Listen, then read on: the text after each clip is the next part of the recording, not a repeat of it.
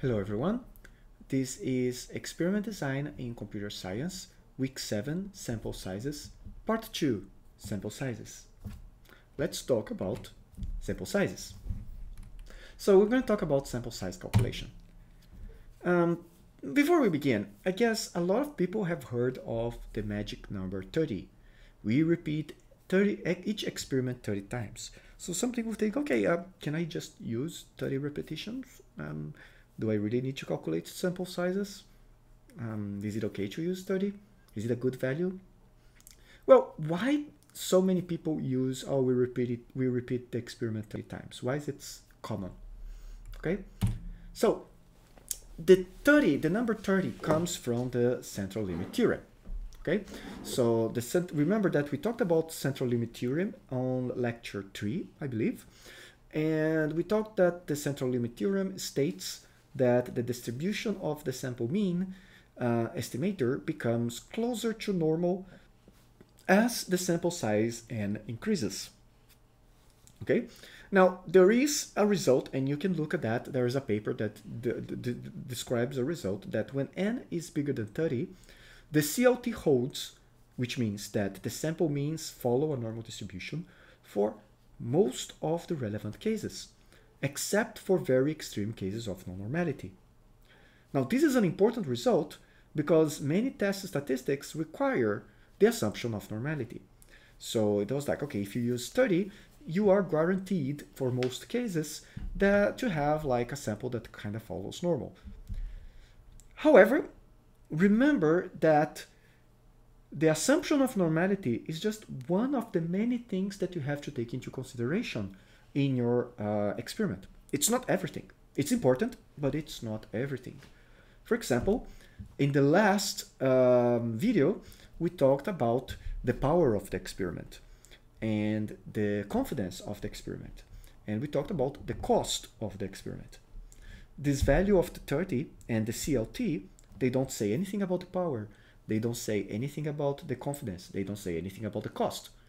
So when you choose 30, there is nothing special about it. It doesn't really give you any particular power or any particular confidence.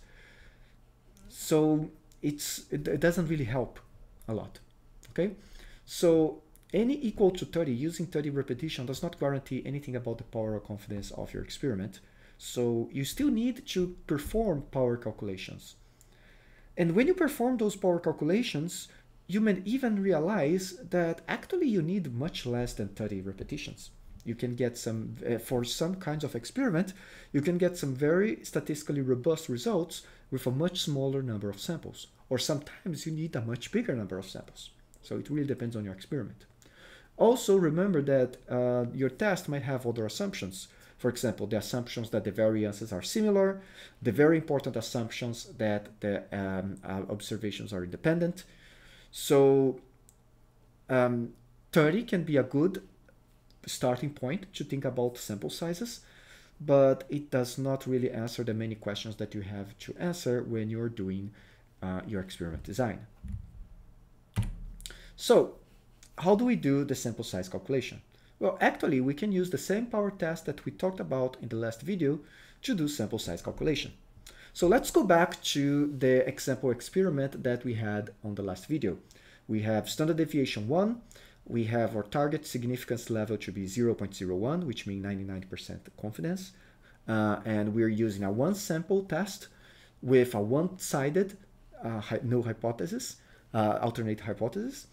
And let's say that our target power now is 0.85 and our delta is 0.5. So we want to know how many samples we need to have a power of 85, so a beta of 0.15 and a delta of 0.5. So we want to detect a difference of at least 0.5 with 85% power and 99% confidence. So when we calculate the power of the t-test, when we do the power calculation, the calculation tells us that our n should be at least 47.98, which means we need 48 samples for this experiment. If 48 samples is too much, then we can recalculate this with a lower power or a lower significance level or a higher delta, and that will and then we can change this calculation, change this design until we have an experiment that will satisfy us both in terms of cost and also in terms of the capacity to answer our scientific question. Notice that all this calculation is before we collect data. Okay, this is in the design stage of the experiment. Well, that was for one mean. What about for two means? Okay, so for two means, usually when we do experiment, we compare two things. We have two samples and we want to compare the means of those two samples. Let's imagine a situation where our desired significance is 0.5, so we have now 95% significance, and the desired power is 1 minus beta is 0.8, so our beta is 0.2, our power is 0.8. And now our relevant effect size here is 15. We want to see a difference of at least 15. 15 what? Depends on the experiment. It can be 15 centimeters, 15 seconds, 15. Now, we don't know the variances. So we have the variance of sample 1 and the variance of sample 2, and we don't know. So what do we do? Okay, so we can use this specification to obtain the sample sizes. Now, the calculation for the sample sizes for two samples, there are two things that we have to think about. Are the sample sizes the same, or are the sample sizes different for two difference? And that's something that we don't usually think about. Like we think, oh, we are comparing two samples, they should have the same sample size.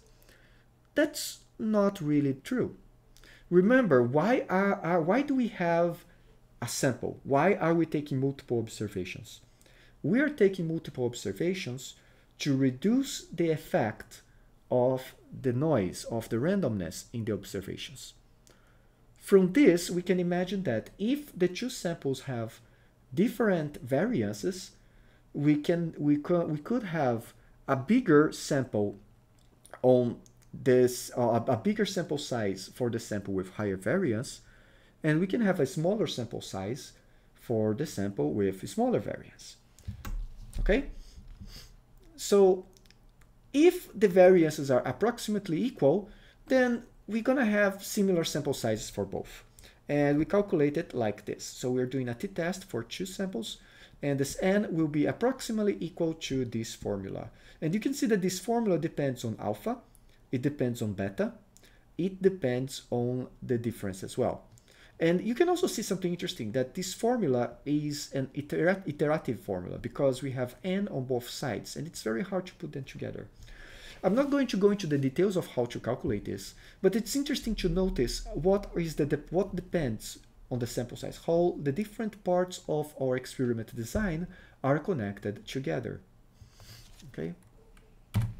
Now, in fact, the calculation will be done using the same formulas as before, but by knowing what is the formula, we can have a better understanding, a better appreciation of what is being calculated and what are the consequences.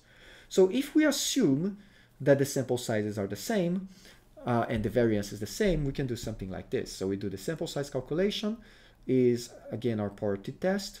Our delta is 15 as was described. And here note that we are saying that the standard deviation is 15. I'm going to talk about this a little bit later. We have the significance level, the power to sample, and one-sided. And it will give us this result.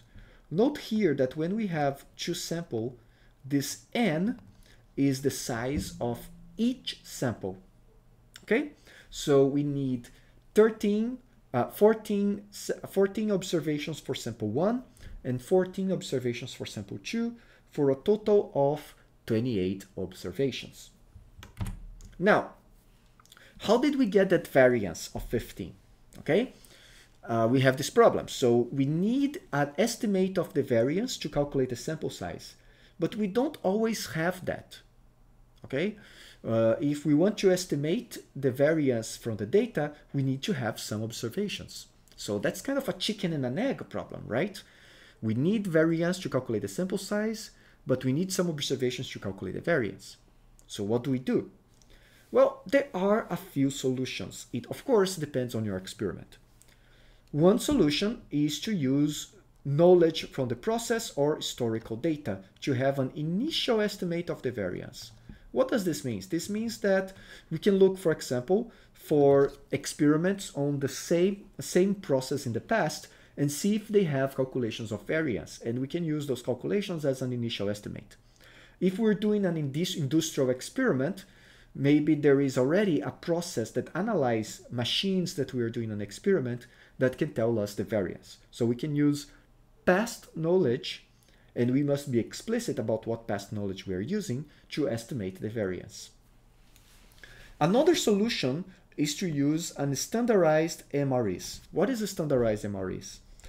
You remember that in lecture 3, we described that we can say, okay, we are going to use a minimal effect that is the minimal effect divided by the variance. If we divided the minimal effect by the variance, we have a value that assumes that the variance is 1.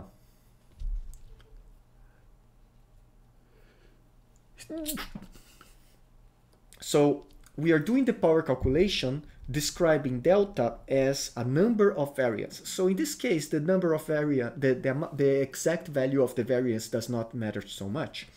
So we can say that the variance is 1, and our delta here will not be the absolute difference, but the relative difference. So we can say, oh, I want our delta to be at least 2 times the variance. So I say that the variance is 1, the delta is 2, and that will give me the power calculation to an effective difference of 2 times the variance. Of course, when you report, you have to actually calculate that variance, and you have to then explain that the minimum effect of 2 times the variance or 3 times the variance is actually effective. Okay. A third option is to actually perform a pilot study and collect samples to estimate the variance. And then we ask ourselves what should be the sample size of the pilot study. And you can search for many suggestions about the sample size. It usually does not need to be super big. Just notice that this is a different experiment. So you have to do an initial experiment to learn the variance of a process. And learning the variance of a process, you do another experiment to actually investigate the effect that you want to understand. Each approach has advantages and drawbacks. Okay, I'm not going to go too deep into those. Okay, let's go to other cases. Let's say that we have a pair design. So we mentioned in the lecture about pair design that pair design has a higher power than an unpaired design. And we can see this when we calculate the sample size for pair design. So we can use a pair design to reduce the sample size that we need for our experiment. Okay, pair designs can require a smaller sample size for equivalent power. When is that? If the variation between the units is high, so if the difference between between each pair is high, but the variance inside the pair is small, then the pair design will reduce the need of the sample size. So for example, let's say that the variation in a level, so for instance, the variation for each problem, remember that we use pair design to use an algorithm on different power instance, on different problem instance. So let's say that for each problem instance, the variation is sigma epsilon. But the variance for the entire process across all the problems is sigma u. So if we have an n that is big enough, the difference between the n unpaired and the n paired will be approximately a square root of 2 sigma u over sigma epsilon. So if you know sigma u and sigma epsilon, you can calculate the necessary number of observations using the power calculation for the unpaired, and then you can use a formula like this to know the number of the observations that you need for paired. This is what explains that when you have a pair design, you can use very few observations to have a very strong power. What about ANOVA? Last lecture, we talked about ANOVA. That is the test that we can use for multiple comparisons. Okay? Now, ANOVA, there are 2 different sample sizes that we are interested. There is the ANOVA test, that is when we compare everyone to see if one or more of the samples is different from the grand mean.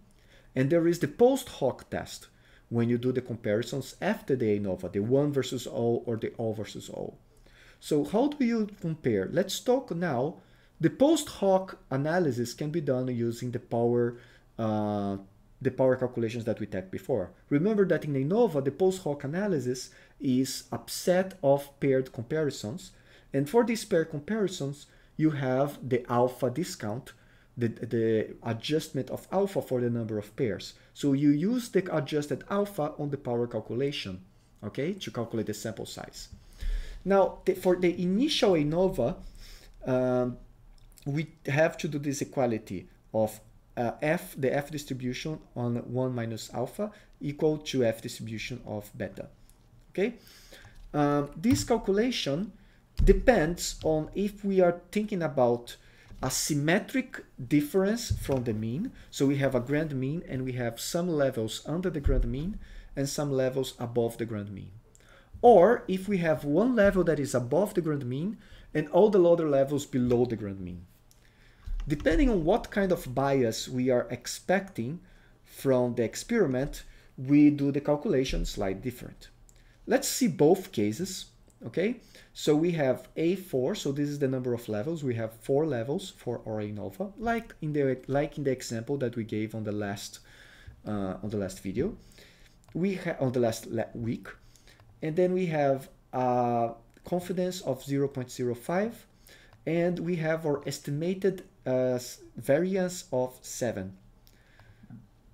And let's say that we want to detect if any two means have a difference of at least delta equal to of 12 with power 0.8.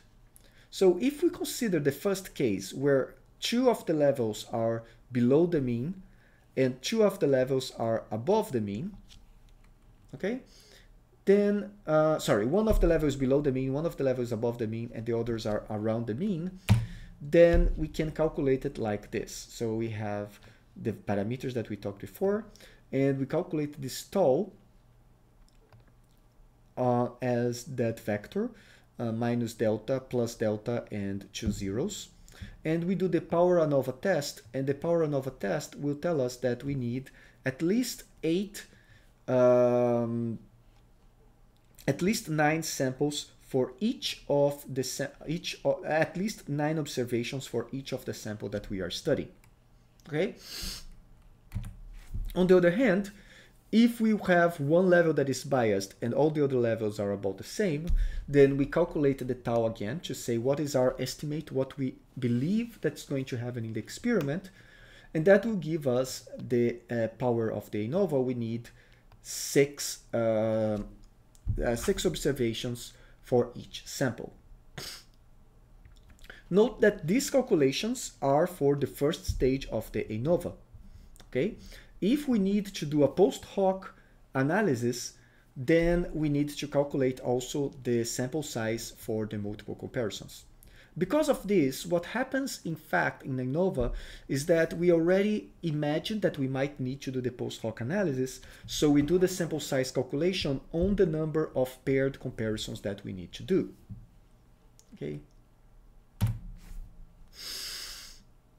Now, this concludes overview of the sample size calculation for the different kinds of hypothesis tests that we studied in this course. So we studied ANOVA, and we studied single sample, and we studied multiple sample. I did not mention power size calculation for the non-parametric tests, so I encourage you to take a look at those. Okay. Now, the formulas that I talked before are just scratching the surface. There are many more ways to calculate power and sample sizes. So I really recommend that you think about what is the kind of test that you need for your experiment and study how do you calculate the sample size for that. Also, we only talked about the case where all the samples are the same, but I mentioned that it's possible to use samples of different sizes so that you reduce the total number of observations that you need. There's one paper that is very good about that. That is a paper about the discussion of sample sizes for the comparison of algorithms. So if you want to compare different algorithms and you want to calculate the paper size, I recommend this paper by Felipe. It's talk about how you estimate sample sizes for comparison between algorithms. Okay, so this is a highly recommended letter. So this is the paper that I mentioned. Also, Sample Size Calculations is a book that you can have a lot of information about many different tests. And this paper here talks also a little bit more about how do you calculate ideas behind the calculation of sample size. So make sure to at least take a look on the recommended reads. Okay, that finishes the lecture for today. Thank you, everyone. Reminding that next week we will do a case study, and this case study will read a few papers on computer sciences that do experiments, and we will discuss how the experiment design, analysis, and reporting is done on these papers. So you can see the strengths and weakness in statistical analysis on real papers. So see you there. Bye-bye.